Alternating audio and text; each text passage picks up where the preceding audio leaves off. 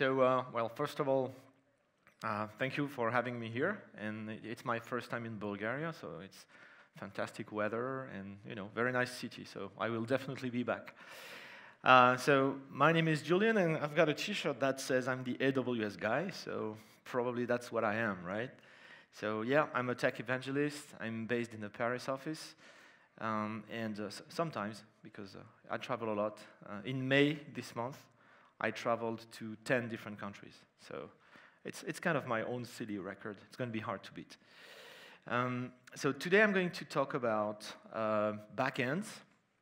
And since I believe this is a Java conference, we're going to look at some Java code and try to give you some information on what backends are available for data storage and for analytics, and how you can use them with your Java apps. Okay, so I'm going to show Java code, but if you do other languages too, what I'm going to say obviously applies because we have many different SDKs, not just Java. So we're going to start very quickly with a few ideas, a few things on how you can write Java apps on AWS, what tools are available, some background information. Then quickly we're going to dive in databases, and we're going to talk specifically about RDS, our relational database service, and DynamoDB, our NoSQL database. And I've got some nice code to show you there, and we'll run it, of course. And then we'll talk about analytics, right? How do you crunch data? How do you process tons of data on AWS? And we'll look at 3 different options: Hive on Amazon Elastic MapReduce, which is our managed environment for Hadoop apps, Amazon Athena, and Amazon Redshift. And then we'll try to summarize everything, okay? And we'll have some time at the end for questions, and I'll be around afterwards. All the code that I'm going to show you and I'm going to run today is available on GitHub, and of course you will get the slides. I will share them on Twitter this afternoon, okay?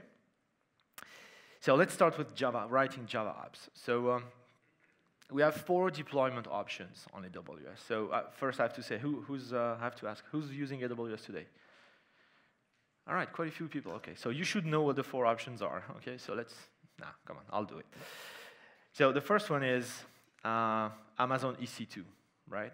Virtual machines, starting virtual servers, connecting to them, and just managing them. Okay. So it is a virtual machine, and you can choose all different sizes and shapes and configurations. But it's a fairly classic way of deploying code. The second way is to use the ECS service, the EC2 container service, for Docker applications. So ECS allows you to run and schedule containers across multiple Docker instances. Okay.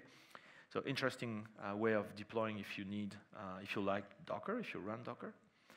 The third one is AWS Lambda and the so-called serverless architecture. So with Lambda, you can do different languages, but specifically for today, you can do Java 8.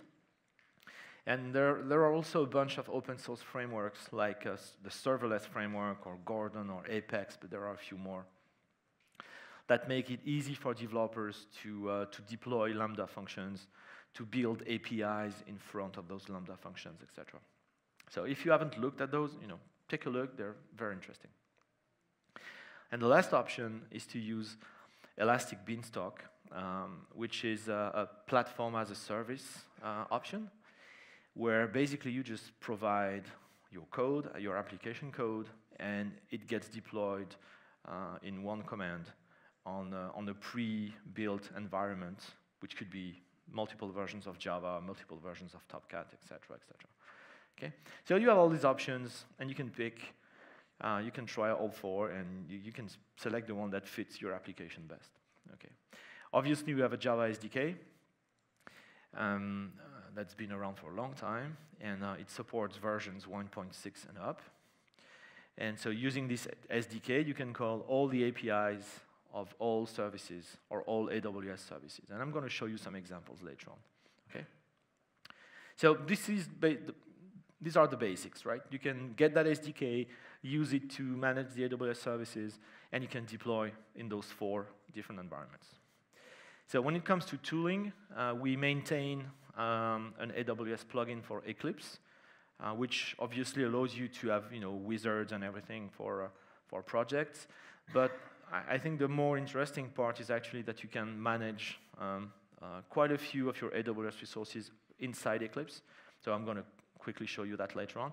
So you can look at your EC2 instances, you can look at your database instances just from your Eclipse tool, which I think is nice. So if you guys are using IntelliJ IDE, AWS does not maintain any plugins, but I found some third-party plugins. So there's one for Elastic Beanstalk. There's one for CloudFormation to deploy your infrastructure as code. And there's one that is called the AWS Manager that's very similar to what we do for Eclipse, but unfortunately it's very old, it's not maintained, doesn't seem to be working with the latest IntelliJ versions.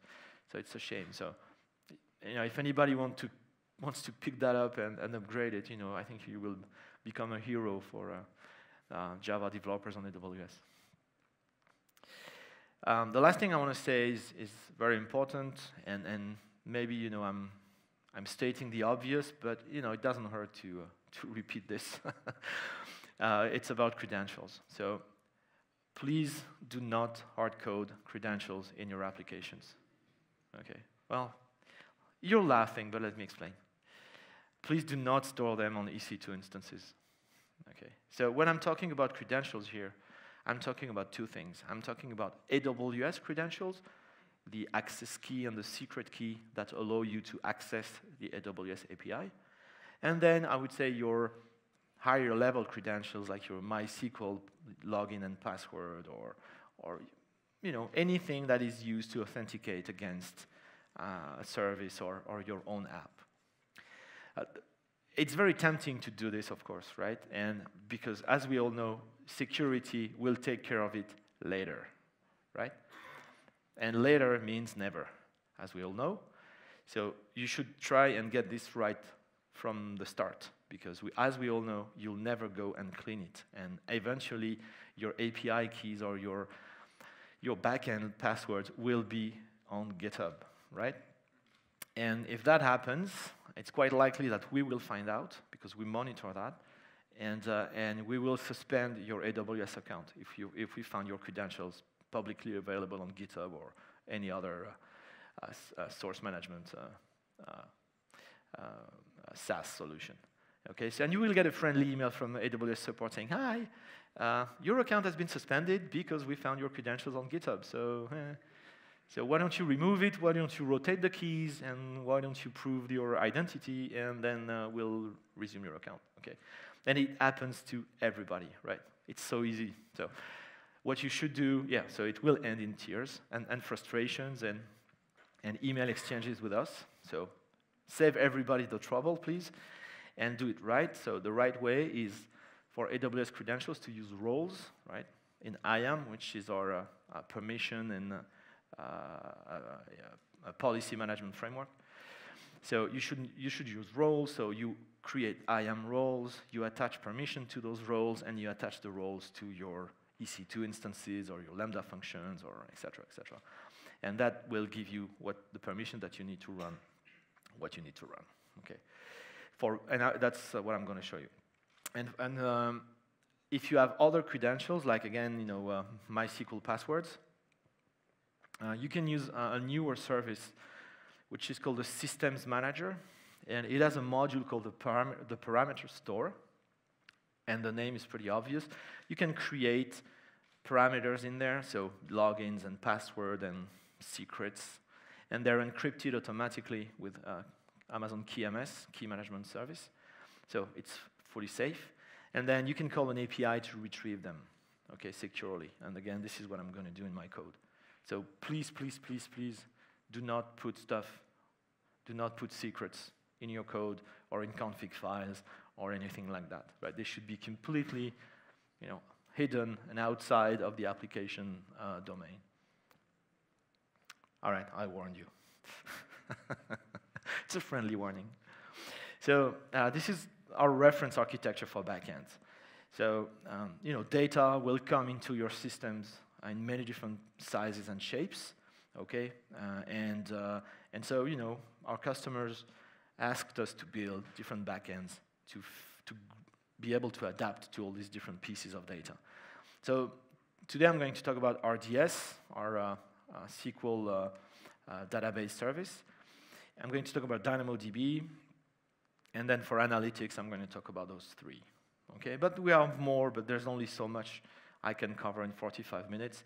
So we also have an Elastic Cache service for Memcache and Redis. We have Elasticsearch, etc., etc. So it's not the full picture today, just a good part of the picture. So let's go and start with databases. So the first one is, I would say the most obvious one, the one that everyone needs, right? Everybody needs a relational database in their application, I suppose. And so we have a service which is called RDS. It's a managed service that lets you create, in just a few clicks or one API call, you can create a database instance with different engines. We're going to talk about this.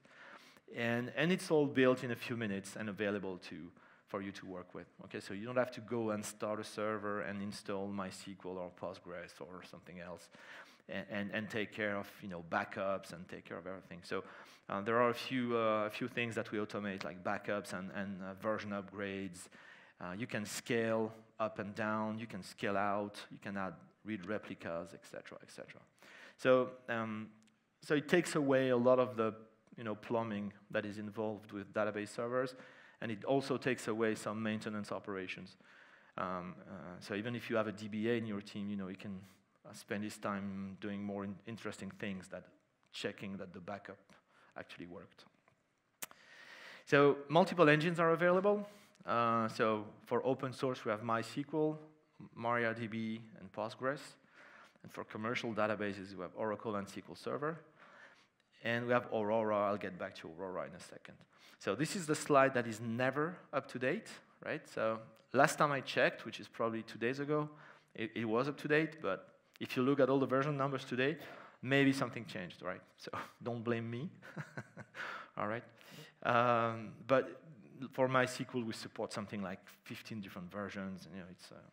So you have really the choice of selecting either the very latest version or something a little more conservative, right? And the same goes for the other ones. And apart from this, right, when you create apart from selecting the engine, it's always the same idea. We're going to start those instances, and in a few minutes, you can connect and you can start working with them. So pretty convenient. So we have a ton of RDS customers because, like I said, everyone needs a backend in their application, a relational backend. So maybe I can just pick one, like Airbnb. I'm sure you're familiar with those guys. And they've been on AWS literally from day one and using RDS from day one for pretty much all their database needs. And, well, they scaled pretty well, I believe. So probably this says something about RDS being able to scale even for crazy startups like this. And there are many more, right? If you have a Lamborghini, you'll be happy to know that Lamborghini is using RDS as well. I'm not sure what for, but okay, they are. I should find out.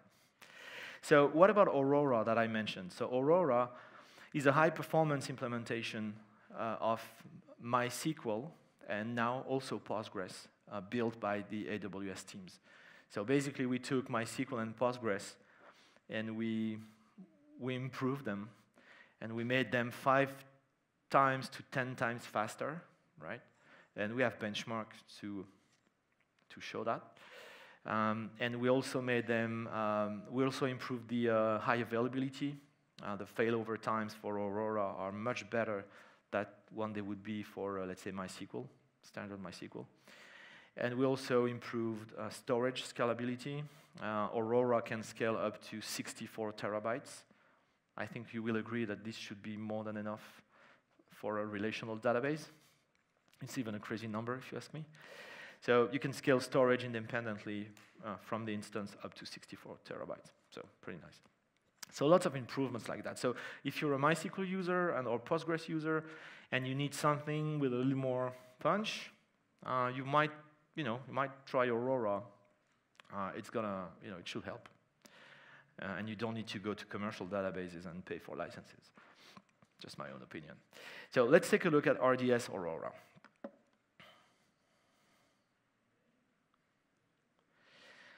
So before I show you that, I need to show you very quickly a few things. So how am I connecting to all those backends? Well, I'm using JDBC drivers. And so you've seen this a million times, right? And this is my connect function, and it is vanilla. It's vanilla JDBC. There's nothing AWS specific here, right? So I just have two versions of this because in some cases I'm using AWS credentials to connect, so no login and password. And in some other cases, I do need a login and a password, so that's it. But apart from that, it's JDBC driver manager. You've done this. You can do this in your sleep, okay?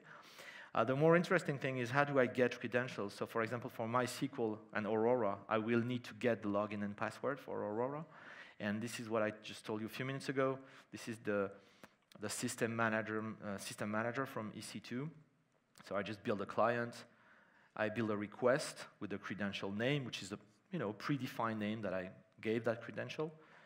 I ask for that credential to be decrypted, and then I just get that parameter and return it. Okay. So it's safely stored in that parameter store module, and I can just retrieve it like that, so that I never have to store it either in the code or in the config file.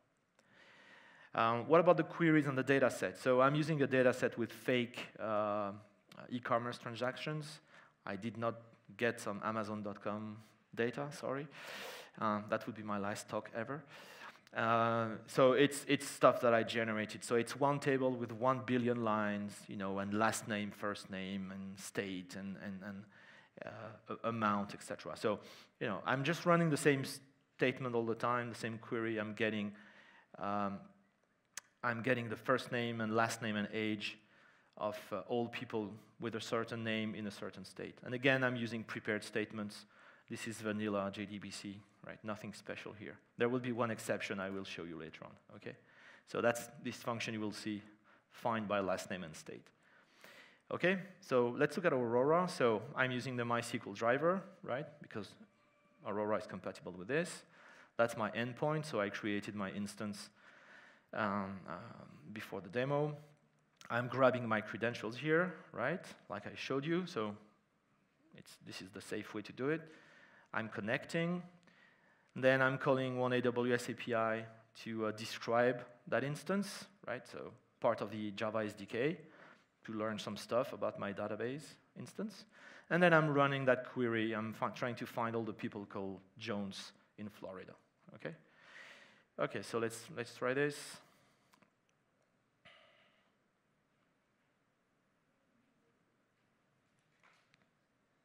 Okay, so I got my credentials. My server is called Julien. That's not really original. That's the instance size. And these are the rows. So 226 rows, 226 people called Jones in Florida.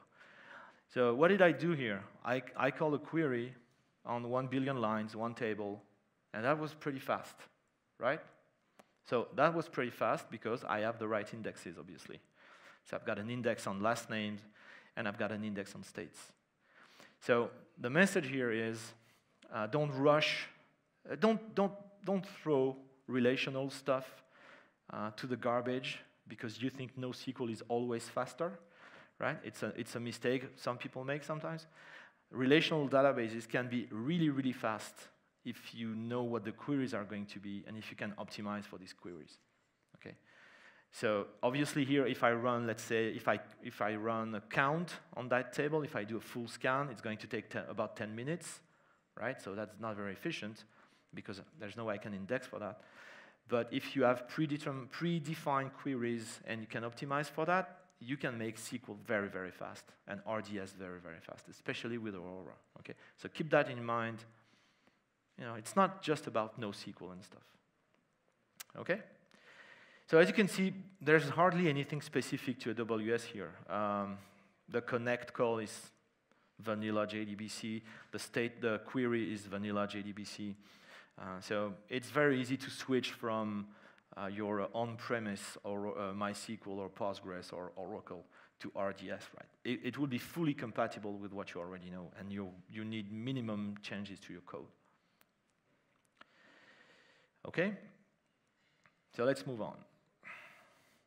Let's talk about DynamoDB. So sometimes you do need NoSQL, right? Sometimes you want to do key value stuff, or you don't need transactions. You can live with eventual consistency, etc., etc. And maybe just the volume of data that you need to read and write is just too much for a standard SQL database. And so that's what DynamoDB is for. It's fully managed, even more than RDS. Here, you don't even have to create instances. You just create tables and put and get items in there. It's it's as easy as it gets. Usually, developers really like DynamoDB because it's very friendly. There's really no infrastructure to deal with. So you can do key value stuff. That's what we call the low-level API, put and get.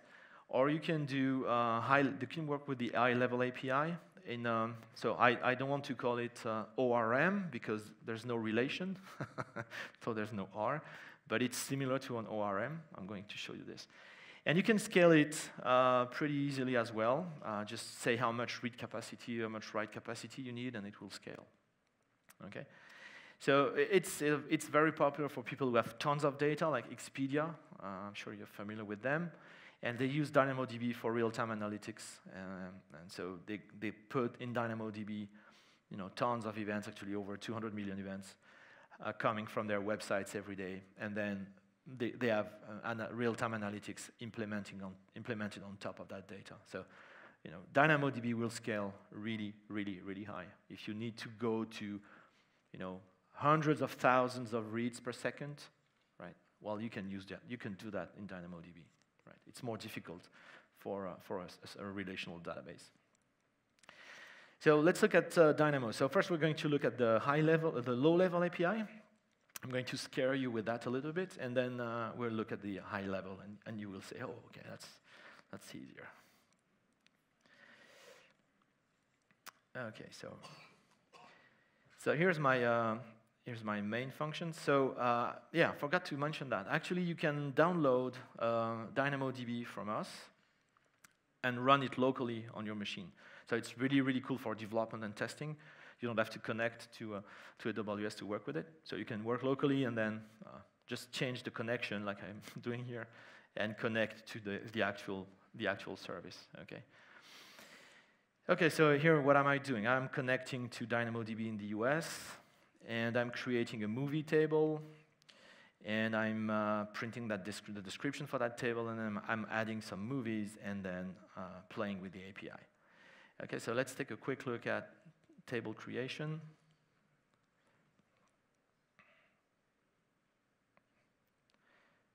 Okay, so yeah, this one is a little more complicated because we need to we need to define attributes, and it's not SQL. So this table will have 3 attributes that I'm going to use for keys, and hash keys and range keys. So title, rating, release date. So my hash key will be the title, and I have another index, what we call a secondary index for ratings and release dates. Okay, and the actual creation of the table is this. Okay. So create a table, give the name, specify what the hash key is, so the sharding key to shard the items across the different DynamoDB nodes. What are the other attributes? If there is an index, what is the index? And then how much capacity do I need to provision for read and writes? Okay, so that's creating the table. And then I can just add, so I'm adding some Star Wars movies to that table. And how do you do that? Well, it's fairly easy. Right? Just build an item, give the primary key for that item, and just call this, right?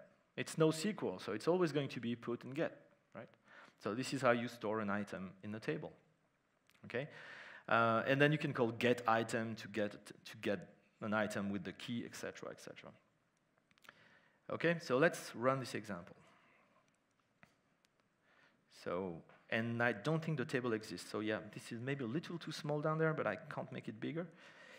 So here you see the manager plugin for AWS. And so we'll see when the table is created, it's going to show up in here. So let's run this. So I'm creating the table with that API call I showed you. It's taking maybe 10 seconds to provision everything inside DynamoDB. And then we're going to run all those calls. So add all the movies, get a movie with the get item API. I can do batch get item. I can get multiple items from multiple tables if I want. I can update an item. I can query items. And because I have got indexes and hash keys. And if you want to query, if you want to look for items on something that is not a key, for example here, I want to find all the movies in the Star Wars series, and I don't have any key or index for that, then I need to call the scan operation, which is exactly what the name means. It's scanning the table. So it's much slower than querying, so we don't really recommend it for very large tables, but you still have that option. And of course, we can delete items. Okay, so looks like it worked. I did my movies, got my movies, so let's look at maybe the get, this one here. Okay, how do you get an item? Well, just like this. It's what you would expect. Get an item from a key, and that's it. Let's look at maybe one of the queries. Yeah, for example, this one here. Trying to find all the movies with a given rating and a given between a start year and end year. So I'm building my query here. So we have a query language saying, okay, rating must be equal to a parameter, and release date must be between start and end. And I've got those placeholder variables here that I'm actually assigning to my parameters, and then I'm running my query. Okay. So it's not really complicated. It's really different from SQL, that's for sure. But in this example, you will find examples for most of the I would say most of the low-level API. Okay, so you can just grab that code and tweak it and see how you do updates and how you do deletes, etc. Okay. So that's the low-level API, and yeah, it is really low-level. So what about objects? So now let's say I've got movies. I want to see movies like objects, not keys and values and stuff. So of course I'm going to define a table, a class. Call that DynamoDB, and with my attributes, okay, and getters and setters and constructors, very totally standard stuff here, okay. And the only thing I have to do here is to use annotations to say first, this stuff is going to be stored in that table, and this is the hash key here, title. And this is the hash key for the rating index, and this is the range key for the release for the rating index. Okay, so just a couple of notations to say, okay, these attributes are actually keys in that table. Okay, so and it's a POJO, like there's really no. I'm not extending or implementing anything here. So how do I use that? Well, this time, so I'm using the high-level API, which is called the DynamoDB mapper object. And again, so I'm using the same table that I created just minutes ago. So you can mix, you can work with the low-level and the high-level API on the same tables. It's not gonna, as long as your definitions are consistent, it's not gonna break. Okay. So here I'm adding a movie to the table. Okay. And how do I do that? Where is it? Oh, here it is, okay. And it's what you would expect, right? I create a new DynamoDB movie object from all those parameters, and I just call mapper.save, right? And that writes my object into the table, okay? And how do I get that object back? Well, pretty much what you would expect, okay? I create an empty object, right? And I ask the mapper to find the one that has this hash key for it. Okay. So it's really load and save objects in one call and no drama. Okay. And if I want to query, I can query as well. So here I want to query for movies with a specific rating. So I'm creating an object. I'm assigning the rating attribute to the value I want to look for. And then I'm building that query expression, saying, okay, this is the hash key that you should be looking for, okay? And I can use the rating as a hash key because I have an index on the ratings, remember? And then I just run the query, and I get a movie list, a list of objects that I can just iterate through and print, okay? So it's obviously a higher level way of doing things. So if you want to load and save POJOs into DynamoDB, this is how you do it, okay? And it's friendlier than the low-level interface, I agree. But some people use DynamoDB for stuff that are obviously not objects, right? Just strictly key value store, and then it makes more sense to use the low-level API. So let's run this, see if it works on our table. Looks like it did. So I added the movie. I got it again, right? Loaded it again from the table. And then I run my query to find all the 5-star movies in my table. Okay? So as you can see, NoSQL could be either very low level for very, very granular, very unstructured data with a low level API at the cost of some complexity. Or if you're looking for an ORM-like behavior, but okay, keep in mind there is no R because there is no relation here. But it's an ORM-like behavior, then you can use the DynamoDB mapper and work with your POJOs, and it's again, you don't need a lot of code to integrate that in your app, and you never worry about scaling and high availability and fixing database clusters and everything like that. Okay.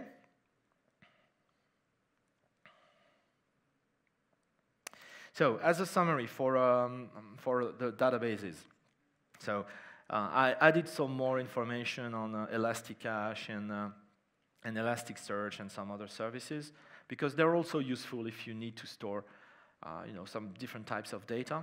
And we're not going to go through all this, but you can read it, and if you have questions, you can contact me later on. I'm always happy to answer questions. But as you can see, when it comes to DynamoDB and RDS, the main difference obviously is, are you using structured data? Do you have a schema? In which case, RDS makes a lot of sense, especially if you need transactions. Or if you don't need transactions, and your data is not really well defined, or you want to work with objects, right? Then DynamoDB makes more sense. And DynamoDB generally will scale much higher than RDS. Okay. Again, if you need to go through crazy read per second or write per second, and when I say crazy, I'm saying like million per second, you can do it on DynamoDB. It's going to be more difficult on RDS, even with Aurora. Okay, so let's move on to analytics. So the first one that I want to talk about is Hive. It's still a popular choice. So we have this EMR service that's been available since 2009, I believe. And it's the managed environment for all the Hadoop ecosystem. So it started with Hadoop and Hive, and then we added Spark and Impala and Presto and Flink and all those weird animals. But the principle is always the same. It's a managed service, so in a few clicks or one API call, you create your Hadoop cluster. You wait for, let's say, 10 minutes for the cluster to be ready. All those tools are pre-installed, and then you can just connect and start working. Okay, and you can add nodes and remove nodes, and you can scale it fairly easily. So this is a popular service, obviously. I just want to give you one example. It's this company called FINRA. It's a regulation agency in the US. So what they do is complicated, so I'll try to keep it very simple. So basically, they look at all the trades done on the US markets, right? So every single trade done on the US market is logged by FINRA during the day. And then, once the market is closed in the afternoon and at night, they run very complicated machine learning jobs to figure out if something is not quite right in the market, right? So they're looking for suspicious trades, illegal trades, and if they find something, then they have to report it to the SEC for investigation, etc. So it's pretty serious stuff, and it's crazy volume, right? It's 35 billion items to ingest and process every day. And so they do that with EMR and Hive and so on, and they run up to 10,000 nodes, right? Think about that, 10,000 nodes to do this. But the thing is, during the day, they don't really need those nodes, right? They really need those nodes at night when they can run the analysis. So it would be silly for them, or at least inefficient, to buy 10,000 nodes that don't do much during the day and then get maybe saturated at night. Okay, so the elasticity that we give them is very important, because during the day they can terminate all the clusters or scale them down to minimal capacity, and then at night they can just go full. They can go crazy and start 10,000, 11,000, 12,000 if they need that. There's always more. And they pay, obviously they make a large savings. And they said that they save about $20 million every year in infrastructure thanks to AWS, compared to what they were doing before. 20 million bucks, serious money. So that's an example. So we have smaller customers, but I like this one because 10,000 nodes, that's pretty bad. All right, let's look at Hive. So Hive is Hive, so let me start with running it, because it's going to take some time. All right, yeah. Oh no, this is DynamoDB again. And yeah, it's slow, so it must be Hive. All right. Okay, so here I've got, I created a Hadoop cluster with 10 nodes, 10 rather large nodes, right? C4 to XL instances, if you know what that means. Pretty large instances. And it's always the same data set that I'm working with. And so it's running. So here I'm describing the cluster, okay? So same as before, describing the cluster, or here, sorry, describing the cluster, and running my query here. And it's taking a while, right? Because it's Hive, right? So if you use Hadoop or Hive, you know that. They kind of say, well, we kind of guarantee the job is going to run completely, if it's not buggy. But we can't really make any promise on how fast it's going to run, because we don't know what the cluster is doing at any given time, and MapReduce could be taking some time. So, oh, here it is. Okay, so it took about a minute, and it's still 226 rows. Okay, so these days it looks like I spend a lot of time saying bad things about Hive. So it's going to come back at me at some point. But the message is, for me, I used Hadoop and Hive in previous jobs, and there's nothing wrong with it. It's just that, it goes back to 2009, 2010, and we're in, 2017, right? So technology has changed, and there's definitely faster stuff out there than Hive. So if you're still running, let's say SQL-like stuff or analytics on Hive, well, it's probably time to look for something a little faster, because there definitely are some options. Okay, so apart from that, it's great. I mean, Hadoop did great, but I think it's time for something else. Okay. So what that something else could be, for example, is Athena. So Athena is a new service that we launched in December, and it's based on an open source service called an open source project called Presto. And what you can do with Athena is you can run SQL queries, standard SQL queries, on data hosted in S3. So just leave the data in S3 and query it directly. Okay? So you don't have to load anything, you don't have to index anything. You just basically create a table, an external table, that with a schema that corresponds to the data in S3. Okay, so that's just one create table statement. Takes less than 1 second, and you can query. And you really have nothing to do, right? You don't need to create anything. You don't need to scale anything. You know, perfect. Zero work. So it's based on Presto, and for all the querying part, it's standard SQL, right? So what Presto supports, with very few exceptions, is going to be supported on Athena. And the cool thing about Athena is, since the data is in S3, it's able to support multiple different formats, like unstructured data or semi-structured, CSV, TSV, etc., JSON, or structured formats, like the columnar formats, Parquet, ORC, and the serialized format, Avro. And it can handle compressed data and partitioned data. So that means if your data is looking like this in S3, then Athena can query it directly. You don't need to go through ETL or transformations or, you know, just, okay, it's in S3, it's in this bucket, query it. Okay, I'm going to show this. Here's an example of a customer who works with this. It's an ad tech company called DataXoo in the US. And if you know a little bit about ad tech, you know it usually means crazy volumes because they do real-time bidding and they get billions and billions of display requests every day. And they funnel this through a number of our services like Kinesis, and everything ends up in S3. And from S3, well, they can do visualization with their tools, or they can query it with Athena, right? If they want to investigate some performance issues, or just, you know, investigate, explore the data very fast without the need to create any infrastructure, they can do that on Athena, okay? And they're handling 180 terabytes of log data, new log data every day. So you can imagine the volumes. It's very large. So let's look at Athena.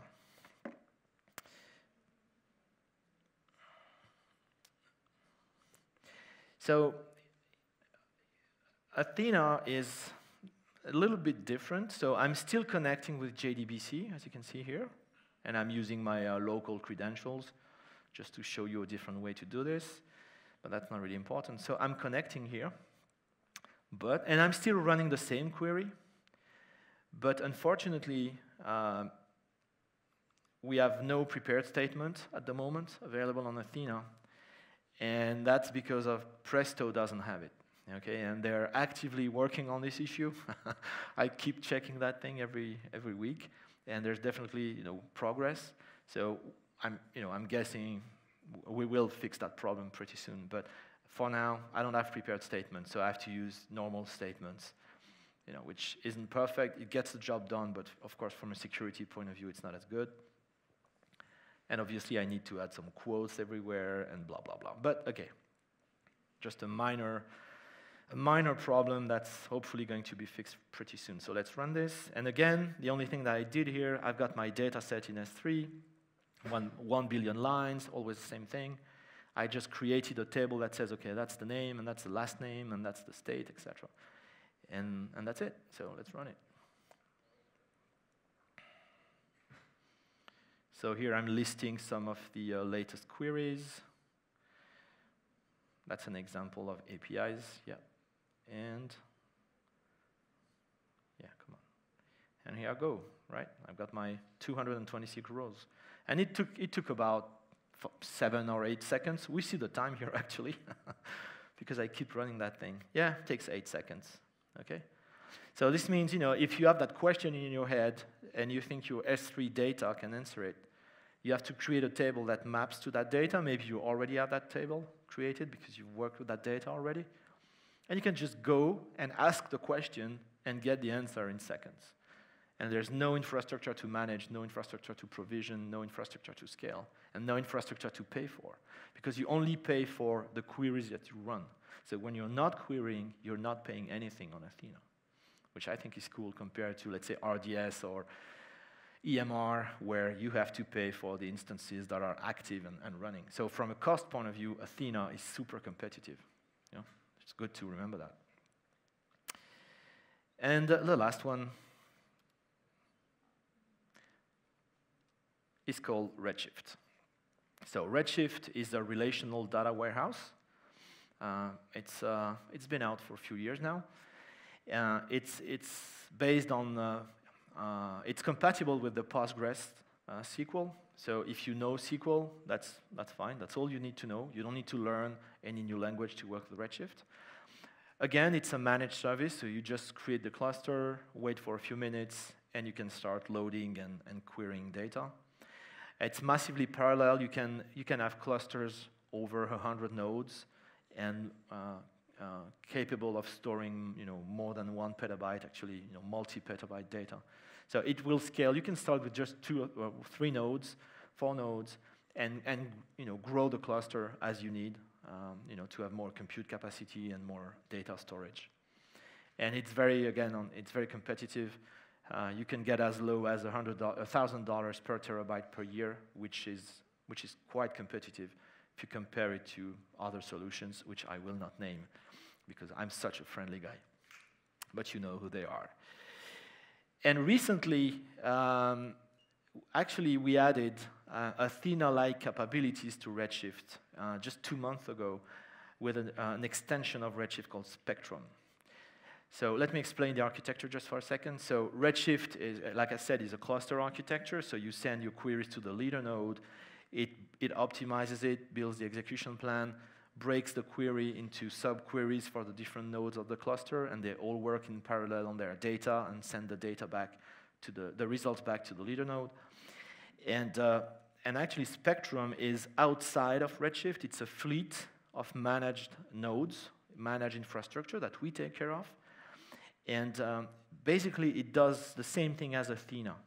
So you could have data in S3, and you could query it from Redshift, okay? You could join it with data that is hosted on the Redshift cluster. So you could have local data on the Redshift cluster and external data in S3 and do joins, et cetera, et cetera. So it's like the best of both worlds. You can have local data, very smaller data set, highly optimized for real-time reporting, et cetera, et cetera. And you could have petabytes of historical data in S3 that sometimes you need to query or you need to join with the local stuff. So it's like the best of both worlds. And generally, Redshift is really, really fast if you optimize it well. A lot of people moved from Hive to Redshift some time ago. And a lot of those guys said, well, it's 20 to 50 times faster than Hive, right? So they were really happy about that. And this is even before Spectrum, right? Now with Spectrum, it's even faster. Okay, so if you need the best performance possible, right, because you want to do real-time dashboards and that kind of thing, then Redshift is going to be the fastest, always, right? And now you get also the benefits of having that external data. Okay, so let's look at Redshift.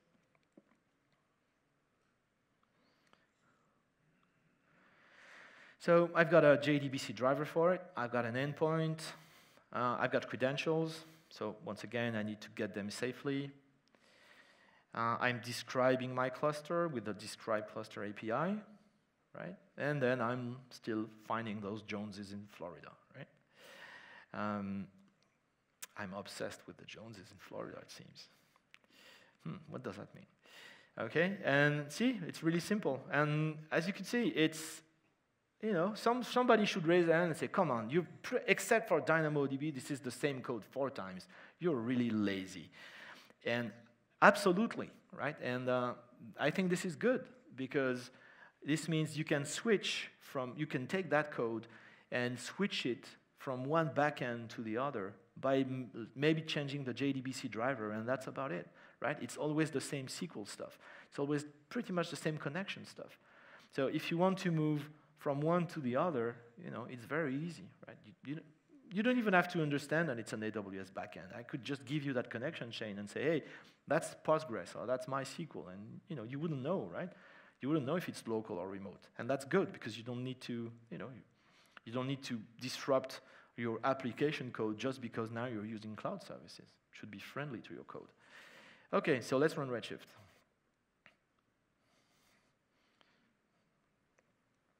So credentials, Redshift description, boom. Okay. All right. So here in this case, I'm using Spectrum. So actually, I'm using its S3 data just like in exactly the same configuration as for Athena, right? So Athena was about 7 seconds, 8 seconds. Well, this was faster, right? Let's do it again. Okay.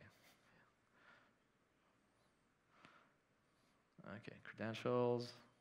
Oh, and now it's going to be slow just to make me look silly. Okay, well, oh no, here it goes. Yeah, so that last, the last query is less than 1 second, maybe 2 seconds at most. So that's Spectrum, and so you see, even there, you can see Spectrum is blazingly fast. Okay, so again, if you're looking for speed, it's going to be Redshift that you should look for. Okay. All right, time to close. So some more information on the backends. Again, I'm not going to read this, but it's a recap of everything I said, hopefully, just to help you select the right one. So this is what we looked at. Just again, keep in mind we have some other options for Elastic Cache, Elasticsearch, etc. And the last thing I want to say is, what about migration? So we have 2 tools to help you migrate between different databases. So it could be from on-premise databases to AWS, or it could be inside of AWS if you want to migrate from Oracle, RDS Oracle to RDS Aurora, for example. It works too. So it's not just bringing your data inside AWS, it's also moving it across the databases. So we have a tool called the conversion tool that's going to look at the schema and try to convert. So you say, okay, I want to go from Oracle to Postgres or Oracle to something else. And it's going to look at the schema, try to convert as many objects as possible automatically, and whatever it cannot do automatically, it's going to highlight it and say, well, this should be done manually, and here are some hints on how to do it. And the database migration service will actually do the migration. So you point it at the source database. Again, it could be inside of AWS or outside of AWS. And you point it to the destination, which could be inside of AWS or outside of AWS with heterogeneous databases. And it's going to do replication and as you go and as you update the table, it's going to send in real time those updates to the destination. Okay, so pretty cool options if you want to help migration. So as a conclusion, well, as you can see, if you're a Java developer, if you're a developer in general, there's plenty of options. Well, we hope that you can find everything that you need when it comes to backends. Relational, NoSQL, analytics, Hadoop, something else. We have lots of options there, and I don't think we're stopping. All of these services are managed. Some of them are very highly managed, like DynamoDB, right, or Athena.